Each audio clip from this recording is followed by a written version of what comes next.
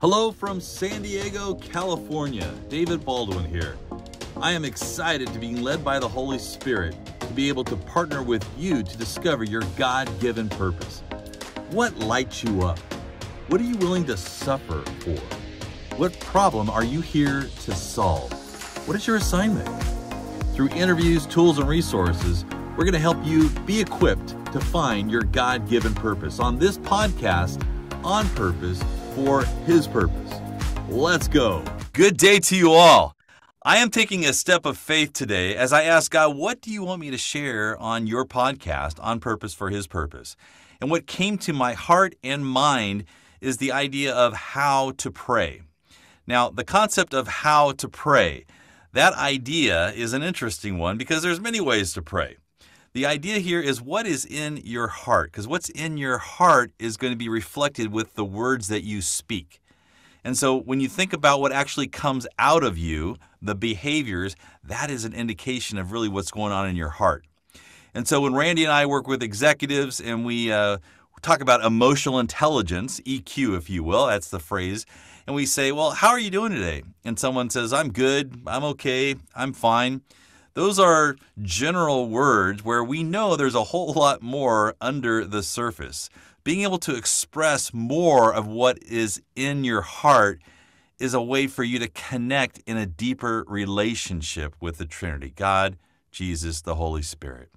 So I'm going to share with you things that I've learned, and hopefully that this inspires and encourages you to think about how you can draw closer in your relationship with Jesus, the Father, and the Holy Spirit. All right, the Trinity. So I'm going to share with you a daily prayer that I have customized and continues to ebb and flow and change over the last almost 25 years. And it's something that helps me. It's not to be just memorized and said in a rote legalistic manner, because that's not connecting a relationship. That's just going through a manual task. But there's something about the words that the heart condition and the posture of my heart of when I'm saying and when I'm thinking and when I'm allowing the Holy Spirit to bring new words in the moment as I'm praying in relationship. So I do hope that this daily prayer inspires you. I do hope that as you think about how you pray, how you connect, how you relate in your own unique way, that is an opportunity for you to respond with, what else is there? How can I connect in a deeper relationship? When I pray with my wife, I ask God, help me to fall more in love with her today than I did when I first married her, the day of our wedding, if you will, and then how things have transformed over the years. Help me to fall more in love with her. So for you to fall more in love with Jesus, that's the concept here today. So to start, this is what I've learned, is you have to come in a place of readiness, a posture of readiness. And what that looks like is just starting with some sort of worship song. So I'm going to, as an example, share my screen. This is on YouTube. You can find it anywhere and everywhere. But I just went to a Brandon Lake concert, and this was a song called Too Good to Not Believe. And as this song is playing, I am surrendering my heart.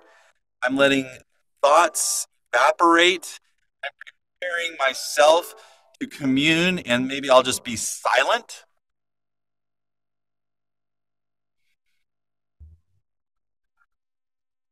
So as I'm praying and preparing my heart, and my heart is basically warming up, if you will, I'm awakening. I'm taking charge. I'm commanding my body, my physical body, to worship and to honor and to praise. So this is the opportunity that you have in a preparation before you begin to commune and talk. So I'm going to pause this for now, and I'm back and just say, as you are preparing yourself, similar to when you would go to a physical workout to work out your body, this is an opportunity for you to prepare when you are going to be in conversation, in relationship with Jesus. Now, you're always in relationship with Jesus 24/7, yes.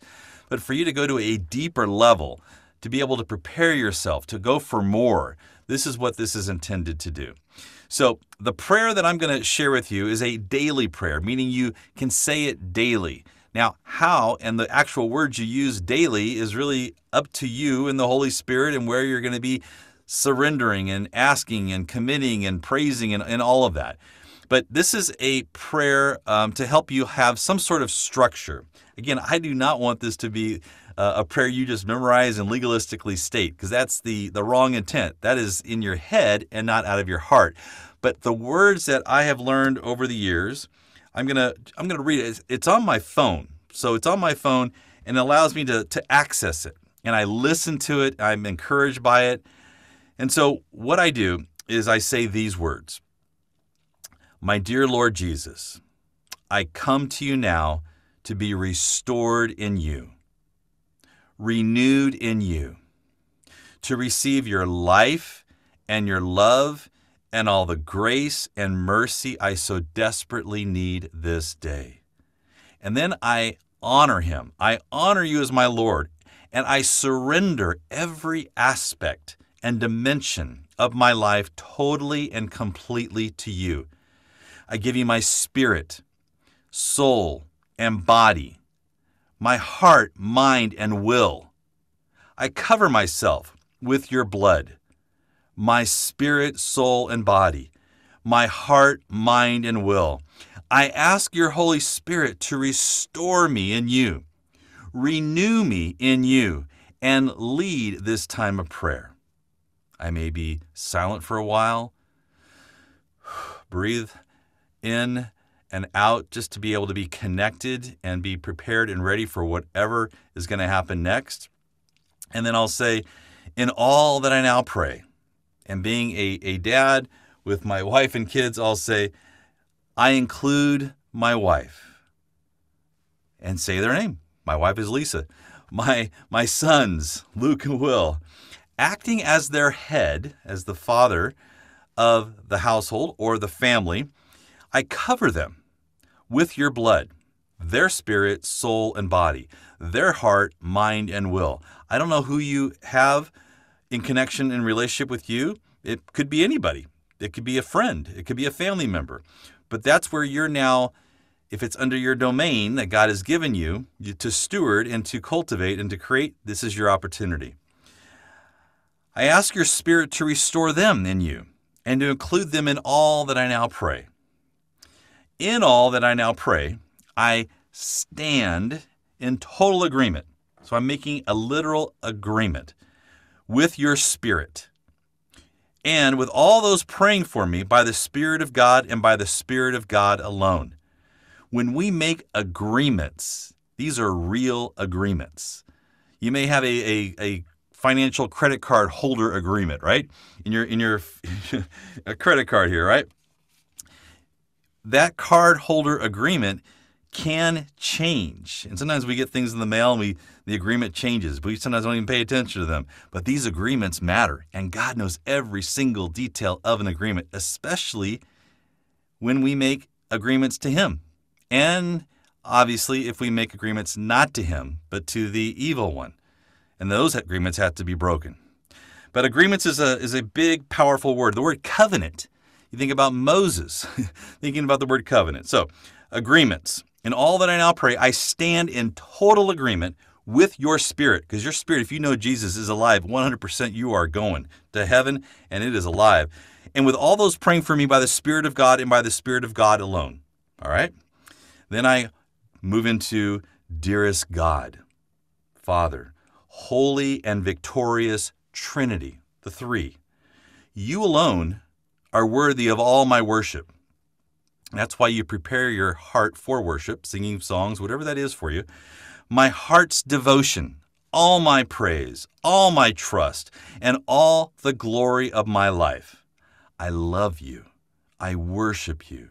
I give myself over to you in my heart's search for life. You alone are life, and you have become my life. You created life. You are love.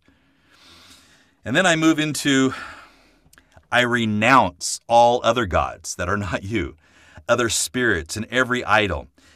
And I give to you, God, the place in my heart and in my life that you truly deserve.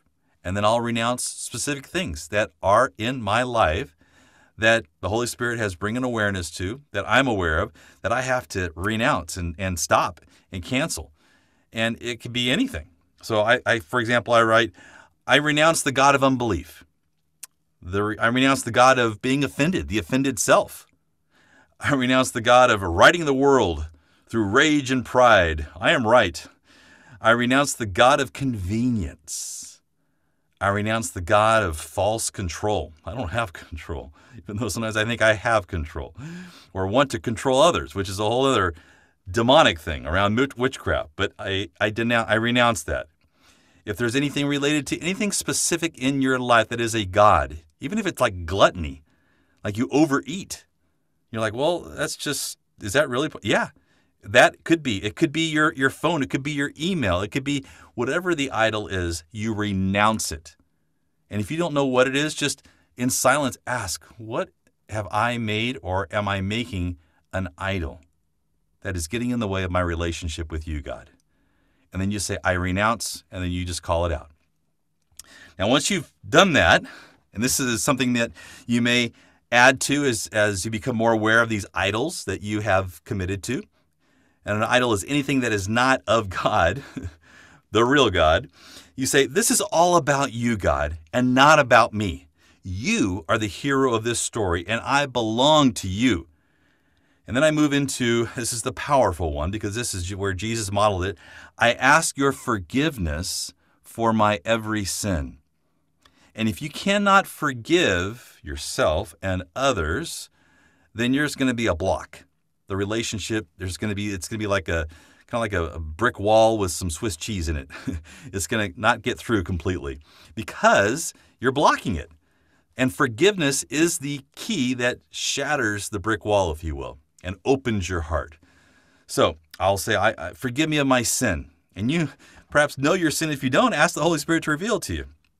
Spirit of unbelief, doubt, gluttony, inappropriate anger, bursts of rage, injustice, rudeness, unkindness, fear, lack of faith, not spending money in a good stewardly way, maybe sexual lust, indecisiveness, disobedience, depression, lack of trust for hope, pride, worrying, being a victim. These are sins when you really examine them, right? And so when you're making them an idol and you agree with that spirit, that sinful spirit, you are saying, I'm sorry. Forgive me for making that choice. And you may say, well, I didn't cause that. That's generational sin. It is what it is, and you have to take responsibility because this is a spiritual war where the evil one does not play fair. There is no correct war procedure here. It's all out, all in, and everything goes. And so for you cover all the sin and you ask for forgiveness.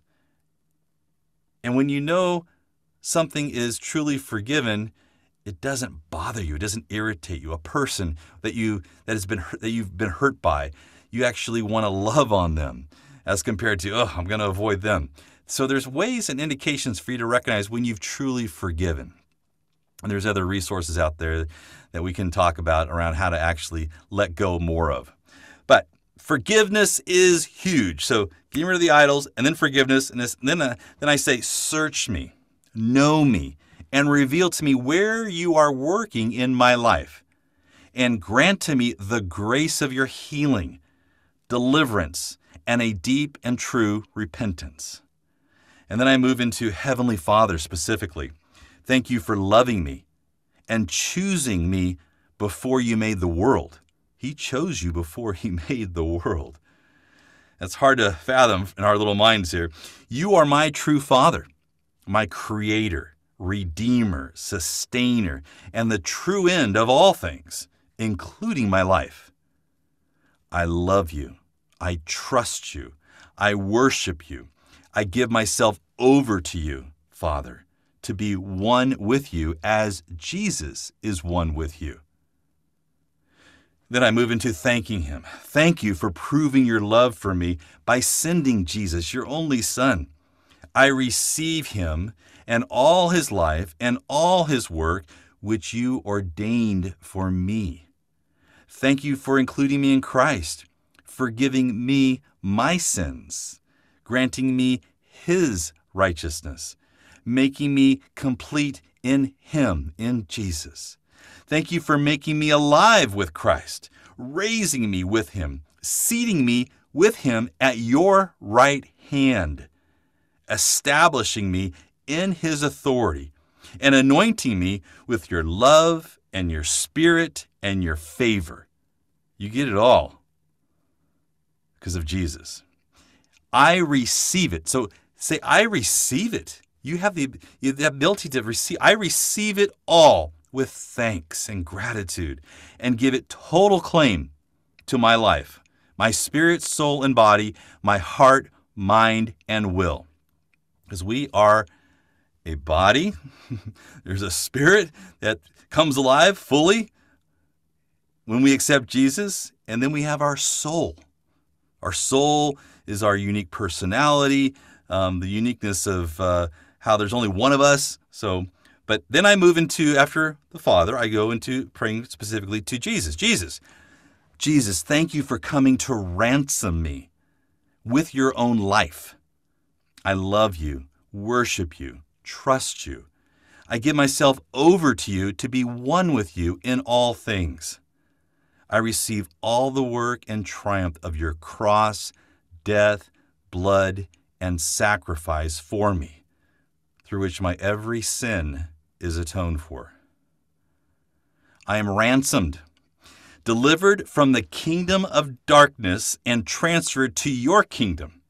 My sin nature is removed, my heart circumcised unto God, and every claim being made against me is canceled and disarmed because of you, Jesus. Thank you, Jesus. And then I move into, with my wife, Lisa, my sons, Luke and Will, I take my place now in your cross and death, dying with you to sin, to my flesh, to this world, to the evil one and his kingdom. And I choose to take up the cross and crucify my flesh with all its fill in the blank, rage, arrogance, sin, deception, violation, unbelief, idolatry, fear, victimhood, worry, laziness, gluttony, pride, lust, physical abuse, lack of trust, and the list can go on depending on what God reveals to you. Those are just a few of the words that can come to mind. I choose to trust that you will allow and provide whatever you need. Purposeful and meaningful work direction and financial long-term freedom and provision. So Lisa and I can give generously to others. So asking so we can give to others. Whatever that is for you, because you've crucified. All right. Then I move into, I put off the old man, the old David Baldwin. I put him off. Apply to me, and again, my wife, who I have domain, and my sons, Luke and Will. All the work and triumph in your cross, death, blood, and sacrifice, all of the power. I receive it with thanks, and I give it total claim to my spirit, soul, and body, my heart, mind, and will. Jesus, I ask, and this is where I connect in deeper relationship with him, I also receive you as my life. And I receive all the work and triumph in your resurrection, through which you have conquered sin, death, judgment, and the evil one. Death has no power over you. This is where I get to celebrate that I'm not going to die. I'm going to just pass. I mean, that's huge, right? That's the big deal. All right, so I say death has no power over you, nor does any foul thing. And I have been raised with you to a new life, to live your life dead to sin and alive to God, here, heaven on earth, as it is in heaven. Just the whole concept that I have that and can have that here as I ask and walk that out. It's a process. Now, definitely I'm going to be fully restored in heaven, or my dad is right now. He passed away about 5 years ago. Looking forward to just hanging out with him. But then I pray and I move forward and I say, Jesus, I also sincerely receive you as my authority. He has given us authority, rule, and dominion. My everlasting victory against Satan and his kingdom, and my ability to bring your kingdom at all times and in every way. He's given us that authority. I receive all the work and triumph in your ascension, through which Satan has been judged and cast down. All authority in the heavens and on this earth has been given to you, Jesus, and you are worthy to receive all glory and honor, power and dominion, now and forever. So you say that with your own creative words. Your heart is just like you are committing. You're surrendering, and you're stating the truth. And then I say, with my wife, Lisa, Luke, and Will, I take my place now in your authority and in your throne, through which I have been raised with you to the right hand of the Father and established in your authority. I give myself to you to reign with you always. I am a king. Yes, I'm not the King of Kings, right? But I am a king to reign with Jesus, the King of Kings. Apply to me, Lisa, Luke, and Will, again stating their specific names, all the work and triumph in your authority and your throne. I receive it, again, with thanks. And I give it total claim to my spirit, soul, and body, my heart, mind, and will. And then I move into, I now bring that authority, the authority, rule, and dominion of the Lord Jesus Christ and the full work of Christ over my life today. Over Lisa, Luke, and Will, over my home. You get really customized and specific here. Whatever the Holy Spirit's revealing to you. My household, the financial debt, the whatever that you're going through in life, the medical challenges, because God never wants us to be sick. He didn't cause that, right? It's a whole nother conversation, right? He wants us to be healed, to be fully restored, but He allows things for His purposes. But you pray whatever you want to pray for, and you bring that authority in the name of Jesus Christ. I bring all of His authority over our physical bodies, removing gluttony and temptation, that I have the strength to say no to sugar, stuff that tempts me, that is not good for me, whatever that is, all right? Over all my kingdom and domain. Interesting, right? He is the King of Kings. It's His kingdom, but it's my little kingdom, right, that I have domain over, that He's given me and trusted me with. Then I say, I bring the authority of the Lord Jesus Christ and the full work of Christ against every evil power coming against me, Lisa, Luke, and Will, against every foul spirit and every foul power and device. At this point, I'm at war, and I'm bringing the authority that Jesus gave to me, and I'm saying specifically, whatever it is that's attacking me, the spirit of, and it's gone, and believing and standing in that agreement.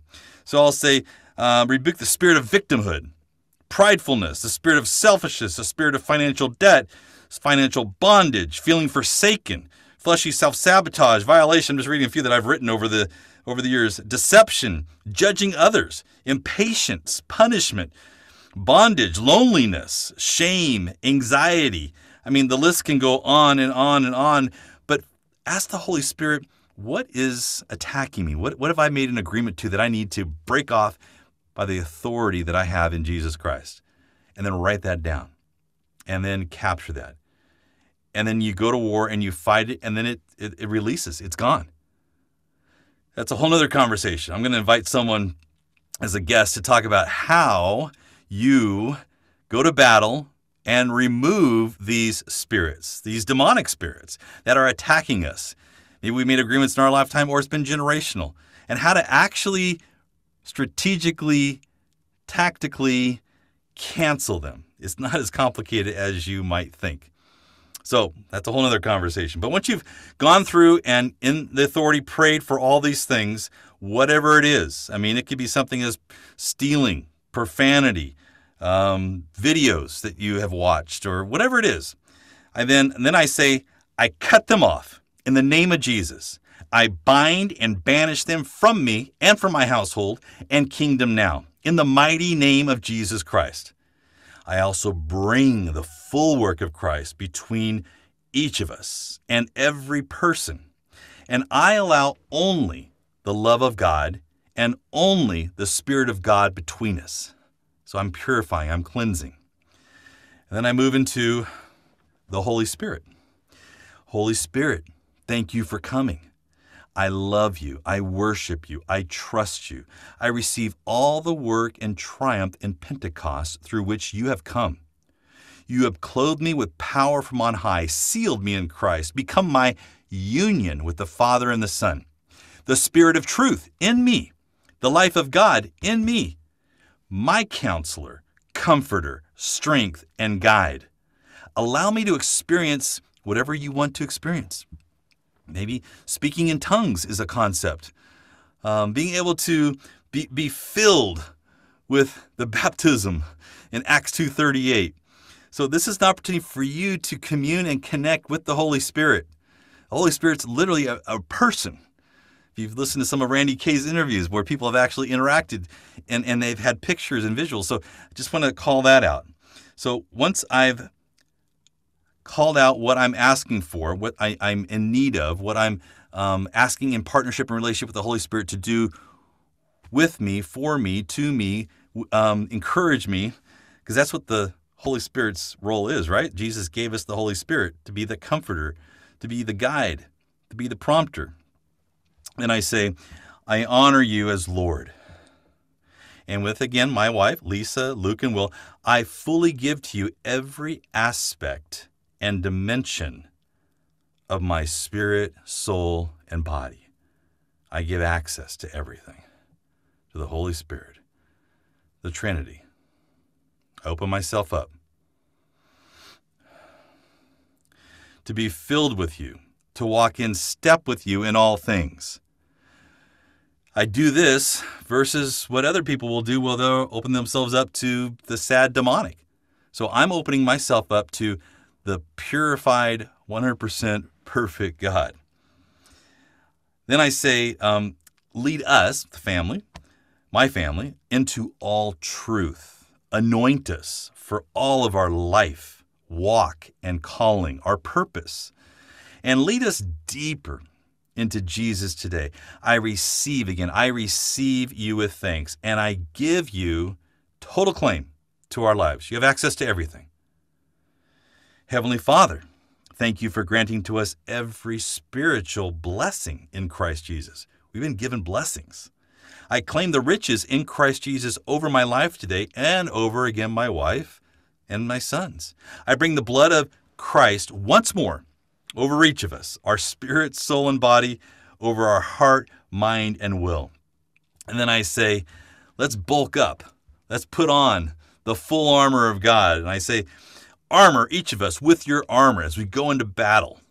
I put on the full armor of God for me, Lisa, Luke, and Will, the belt of truth, the breastplate of righteousness, the shoes of the gospel, the helmet of salvation. I take up the shield of faith and the sword of the Spirit, and I choose to be strong. I choose to be strong in the Lord and in the strength of your might, to pray at all times in the Spirit and stand firm with the full armor of God. It's a choice. But I put that on, literally. Jesus. And then I go, thank you for your angels. I summon them in the name of Jesus Christ and instruct them to destroy all that is raised against me and against Lisa, Luke, and Will, to establish your kingdom over us, to guard us day and night. I ask you to send forth your Spirit to raise up prayer and intercession for me and my household. Meaning, I'm asking to have the Holy Spirit prompt others to pray for our family, whatever comes up. I now call forth, this is where I'm starting to close here, I now call forth the kingdom of God throughout the flow and organization of my home, my family, my finances. And then I get very specific about whatever I'm looking for, whatever needs I'm having, whatever I'm believing for, and calling that out for if there's gluttony, eating habits, fighting that in our family. There's a generational sin of gluttony. And so canceling gluttony, that the physical body can die and I can have the strength to say no. And I have specific things that I am tempted by, specific sugar things, and I call them out specifically. Sugary coffees, for example, all right? I can get into very specifics because I now know that temptation will come my way, and when I see it and I keep praying against it, it's going to die. It's not going to be like, drink me. No, I will not. All right.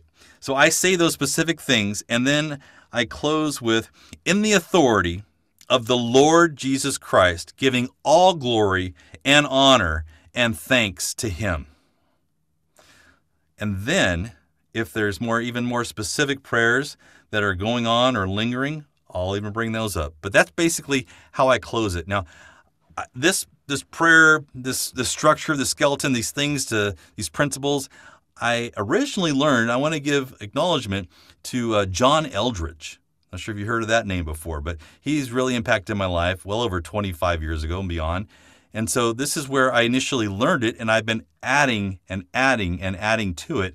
And it changes and shifts, but it allows me to put myself into a position where I'm able to connect in a clear manner or way, as compared to just saying, God be with me this day, let it be a good day, bless us, in Jesus' name, amen. I mean, that's not going to be a power of strength. I mean, so that's the idea, is how to align yourself and prepare your heart, mind, and will, everything, to be able to go to war. And we've already won. So to be victorious in believing that, because we have the authority if you've accepted Jesus into your heart. So whatever the specific prayer requests, whatever that looks like. And then another thing that I'd like to encourage you to do is write it out. Not that you have to, again, memorize it, but populate it. Make it around. Record yourself on audio and just listen to yourself and let it. This is you speaking in your own unique voice to God. So it's very powerful because there's only one of you. And you're the only one that's going to express yourself the way you do to him. So that's where the relationship can grow deeper. But what I also do is I then reflect back as we're all going through hard moments, because we know we're going to have trials and tribulations. And you may say, well, your heart is not as hard as mine. But there's no way of diminishing anybody's hard, because whatever the hard that you're going through, it can literally take you out. You know, there's people that have gone into like, I'm done.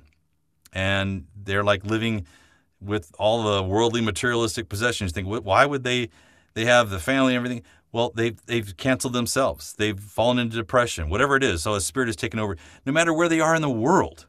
So just want to recognize that someone's pain or someone's hard, you don't diminish it. It's all hard. At the same time, being able to help get people free. That's the goal, so they can live the abundant life and walk in their purpose. So I'll reflect on the most significant things that have happened in my life.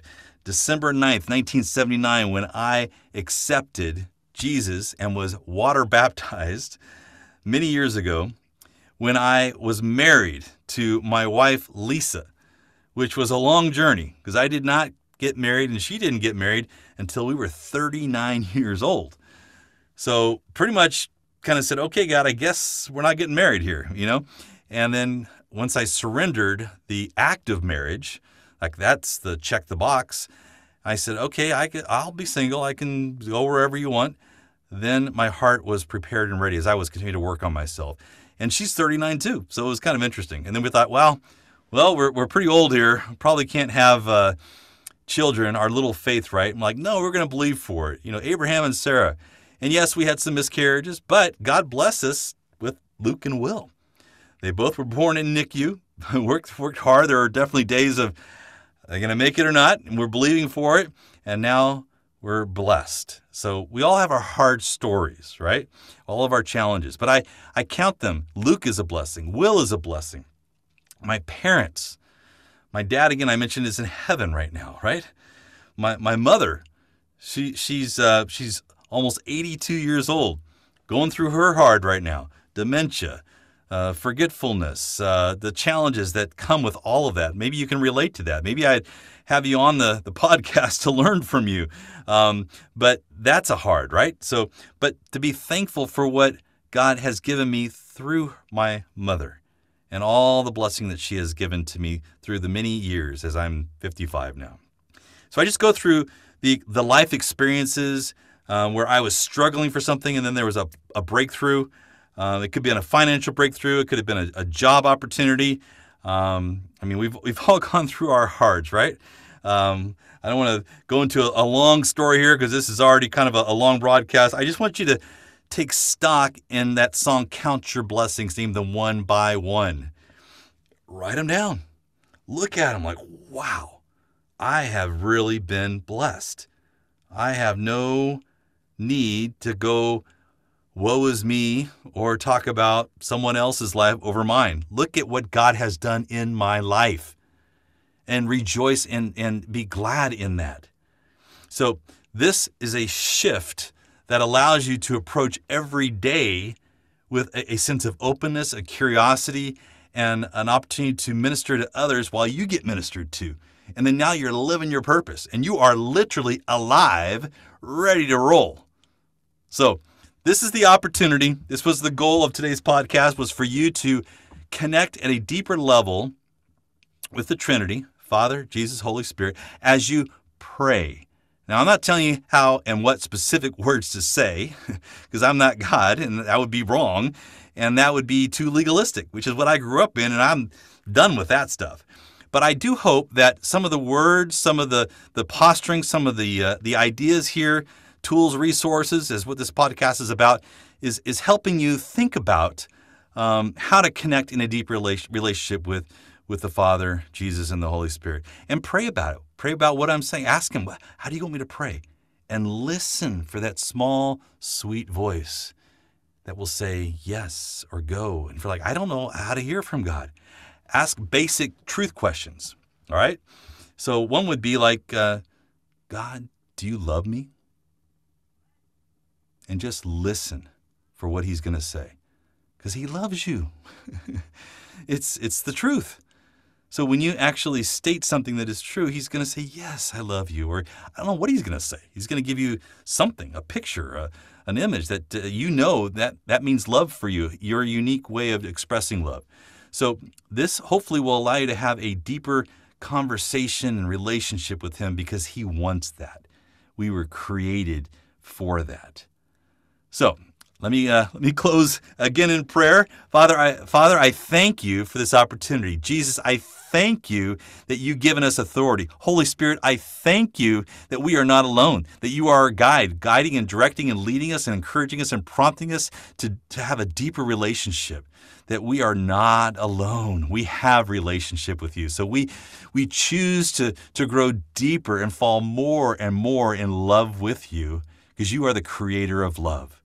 So I pray You'd bless the viewers, that You'd bless my family and bless all the families that are out there and bless everyone that's listening, so they could draw closer to You and have more freedom to live out their assignment, their purpose that You've equipped them to do. In Jesus' name, amen. All right, go live your purpose, on purpose for His purpose. We'll see you next time. God bless you. Thanks for listening. Please like and subscribe.